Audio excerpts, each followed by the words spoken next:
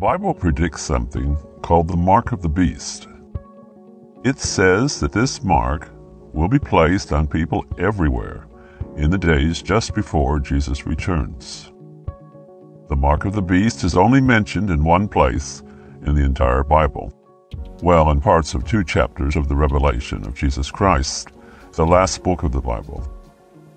It's described in the last few verses of the 13th chapter and in the first few verses of the 14th chapter. It is a mark which is placed in the right hand or on the forehead of people all over the world. Without this mark, according to the prophecy, they cannot buy or sell anything. The prophecy goes on to say that anyone who accepts that mark will receive the wrath of God without measure. So it's considered to be pretty bad. That phrase, without measure, means the unmitigated, strongest possible, pure wrath of God. Accepting that mark is apparently the point of no return for the human soul. It's pretty scary stuff. And yet this mark is not referred to anywhere else in the Bible. Jesus never mentions it once in any of the 4 Gospels. Or does he? I'm going to show in this video how the mark of the beast dovetails in with the ultimate revelation of Jesus Christ, and how that revelation began in the 4 Gospels and finishes in the last book of the Bible, the one called the Revelation of Jesus Christ. But first, let us just forget about the mark of the beast and take a grand overview of God's revelation of himself to mankind throughout history.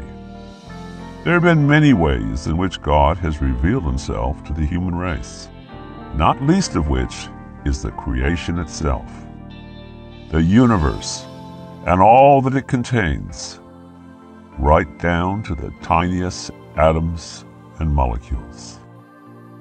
Modern science has enabled us to appreciate more and more each day just how vast the universe is, as well as how intricate the tiniest particles are.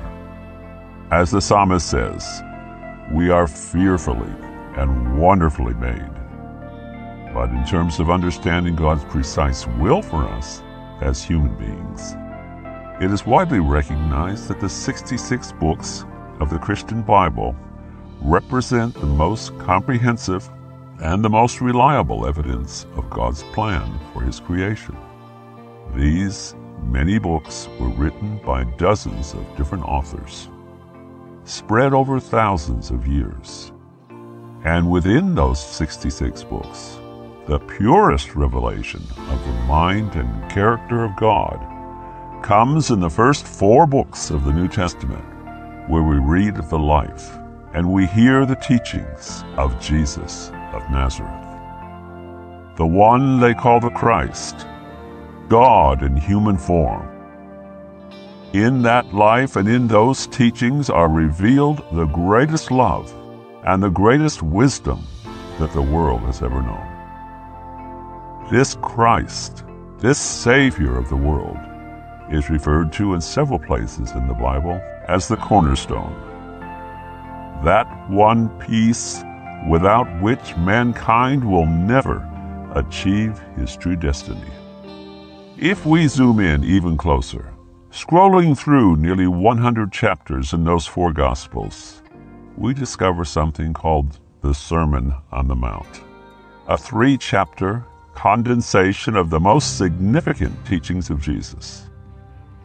This sermon appears in the 5th, 6th, and 7th chapters of Matthew's Gospel.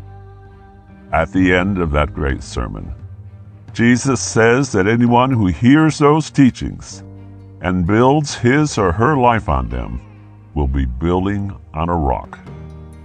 Nothing, not even death itself, will be able to shake them. They will find refuge, not from all the trials of life, for we all must pass through some testing times, but they will find refuge from the wrath of God, and they will find peace, eternal peace, with God, our Heavenly Father. Now let us move even closer to the very corner of that cornerstone. the tip of God's purest expression of himself. Right there, in the middle chapter of the Sermon on the Mount, Jesus speaks. Lay not up for yourselves treasures upon earth, where moth and rust corrupts, and where thieves break through and steal. But lay up for yourselves treasures in heaven, where neither moth nor rust corrupt, and where thieves do not break through nor steal. Take no thought for your life, what you shall eat or what you shall drink, nor yet for your body, what you shall put on. Is not life more than meat, and the body more than raiment? Consider the lilies of the field, how they grow. They have no jobs, neither do they make cloth. And yet I say to you that even Solomon, in all his glory, was not arrayed like one of these.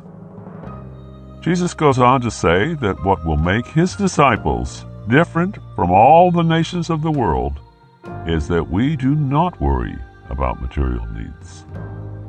Instead, we learn from him how to do something called living by faith. This concept of living by faith is the core of Jesus' message to the world. He says that our Creator never intended for us to put our faith in money. He wants us to put our faith in Him, to work for Him and to trust Him to provide our material needs. Yet this simple message of faith has been missed by virtually everyone. We praise Jesus as supposedly being the Son of God, yet we live our lives as though God does not even exist, as though all that really makes the world go round is money. Money, money. Later, in the 12th chapter of his Gospel, Matthew records Jesus lamenting the fact that the world refused to heed his warnings and to welcome his message. Hardly anyone was prepared to trust his promise of heavenly provision. He says, "The Queen of the South shall rise up in judgment with this generation, and she shall condemn them. For she came from the uttermost parts of the earth to hear the wisdom of Solomon, and behold, one greater than Solomon is here." Notice that in both of these passages, one from the very heart of the Sermon on the Mount, and one from the 12th chapter of Matthew, Jesus makes reference to King Solomon. He says that what he has to offer is greater than what Solomon had to offer. So what did Solomon have to offer? Well, he was famous for having built the first temple in Jerusalem, a structure of great beauty and even greater wealth.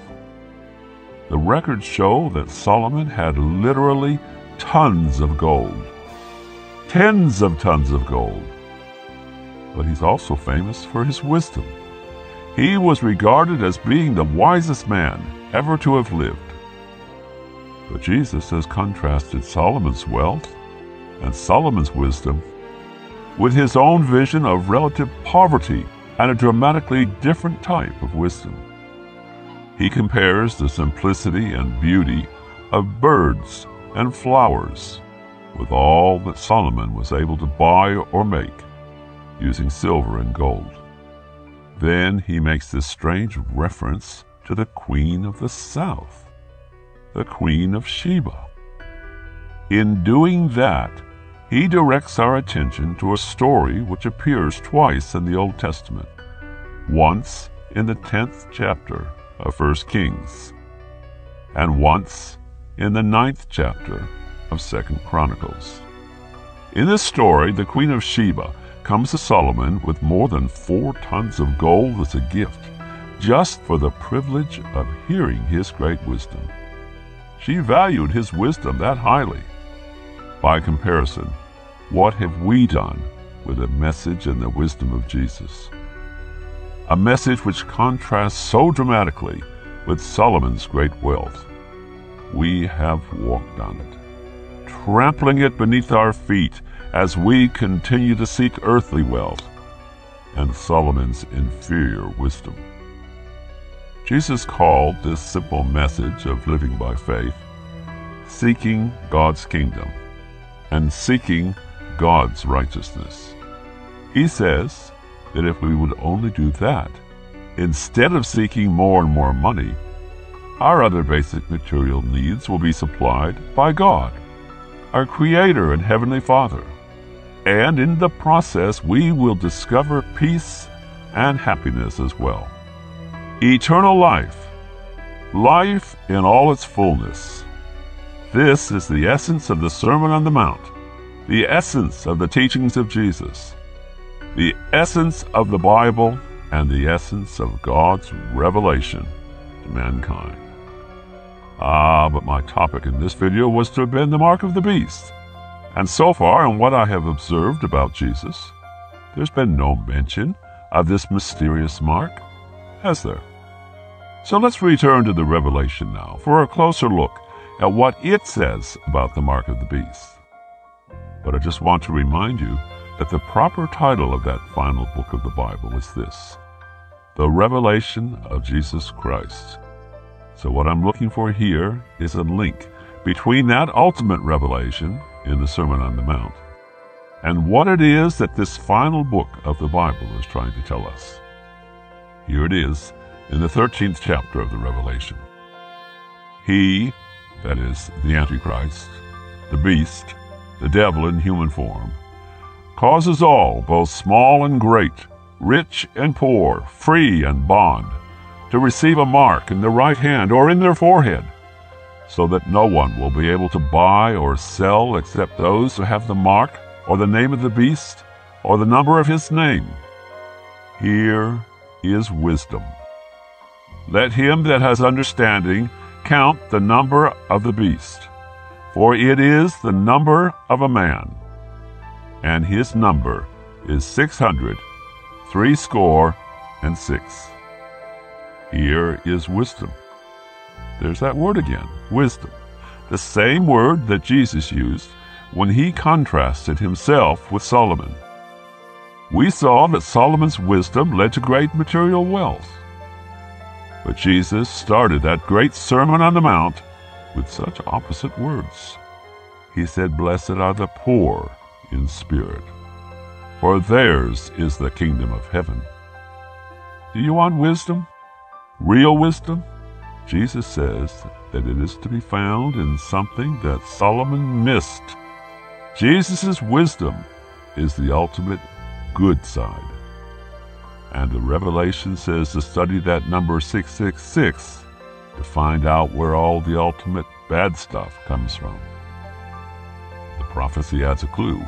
It says that 666 is the number of a man. Many years ago, I found a huge Bible concordance, the biggest I've ever seen, and I did a search for that number, 666. It occurred to me that the same number might actually appear somewhere else in the Bible. In the Revelation, God urges us to study the number, to link it with a man if we want to discover true wisdom. And sure enough, I found that the number 666 appears in 2 other places in the Bible. I found it in the 10th chapter of 1 Kings, and I found it in the 9th chapter of 2 Chronicles. The very same chapters that Jesus had referred to in the 12th chapter of Matthew when he contrasted his wisdom with that of Solomon. Here it is, virtually the same words in both chapters. And the amount of gold that came to Solomon in 1 year was 666 talents of gold. That's a lot of gold. In fact, it's approximately 25 tons of gold. At today's gold prices, that would be well over $8 billion in 1 year, making Solomon one of the richest men who has ever lived, on a par with Bill Gates. I believe that there will yet arise another great king in the earth, the letters of whose name will in Hebrew add up to 666, according to the numeric value of the letters in it. But in the meantime, the prototype for that king is revealed in Scripture to be none other than King Solomon himself. Jesus was hinting at that when he contrasted his wisdom on those two occasions with that of Solomon. What Jesus said about wisdom and what the Mark of the Beast prophecy says about wisdom both point to the same 2 chapters of the Bible. Ah, but you say Solomon was a good man. He was the king of Israel. He even wrote 3 books of the Bible: the Proverbs, Song of Solomon, and Ecclesiastes.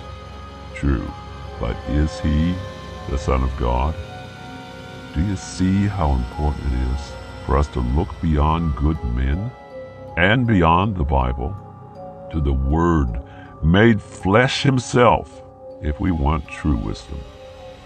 The prosperity gospel, that curse upon the so-called Christian church around the world today, where did it come from?